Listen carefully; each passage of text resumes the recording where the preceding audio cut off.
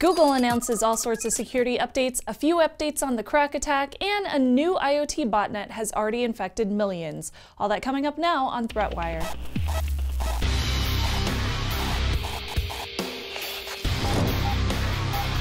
Greetings! I'm Shannon Morse and this is ThreatWire for October 24th, 2017, your summary of the threats to our security, privacy, and internet freedom. Our Patreon is over at patreon.com/ThreatWire, and that is the best way to support the show, and it will help us reach our next goal.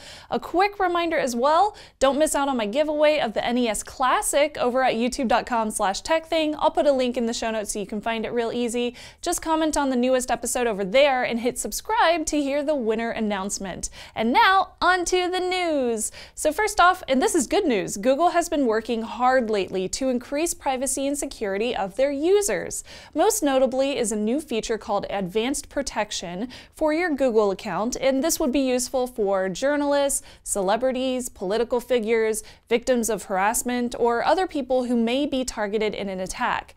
Now, while Google already has two-factor authentication, U2F key acceptance, and login alerts, they are now adding additional layers of security on top of that too. If you enable advanced protection on a Google account, an attacker would need much more than just your password to log into said account. You will need two physical security keys with the FIDO Alliance Universal Second Factor. You would probably need one that is Bluetooth so that it would work with your phone or tablet, and then you would probably need one USB key to work with a computer. Whenever you log in, one of these keys would be used to plug in or pressed to signify that you own and have access to both of those devices.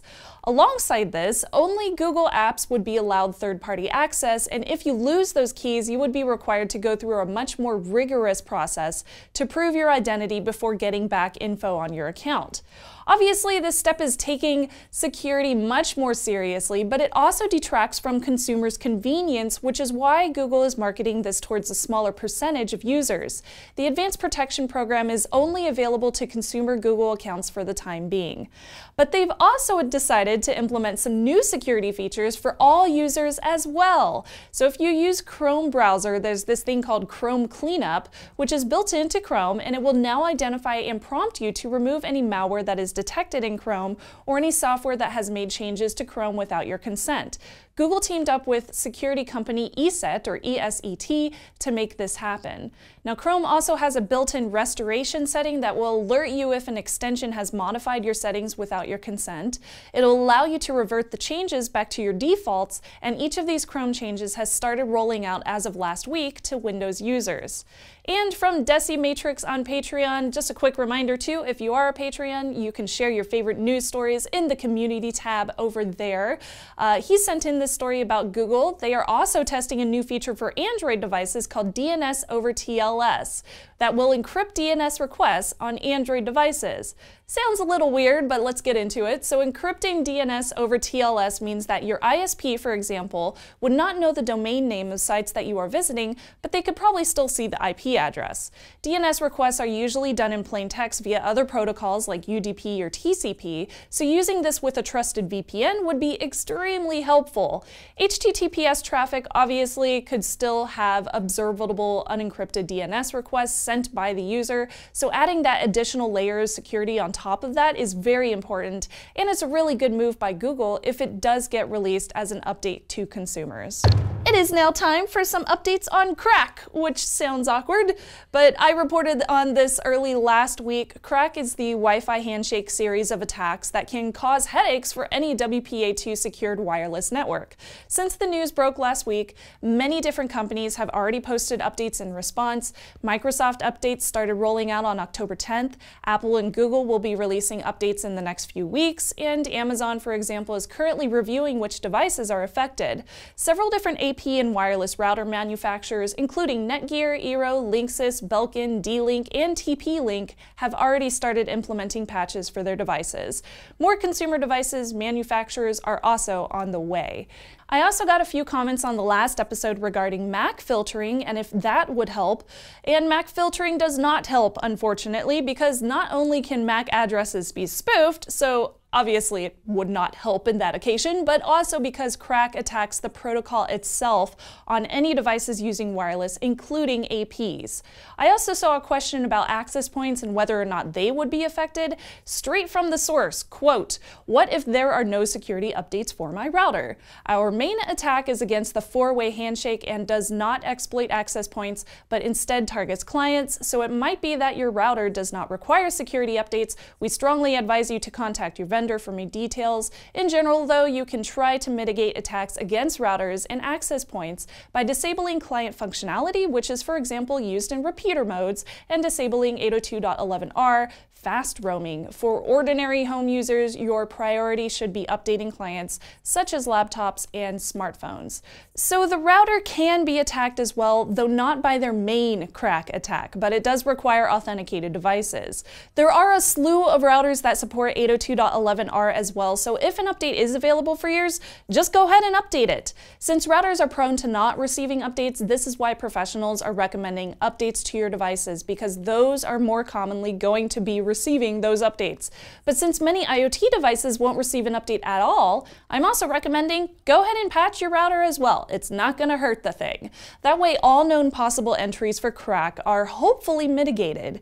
Keep in mind, KRACK is a series of attacks against wireless protocols, not just one attack. It would be wise to err on the side of caution and update your access points when those updates are made available.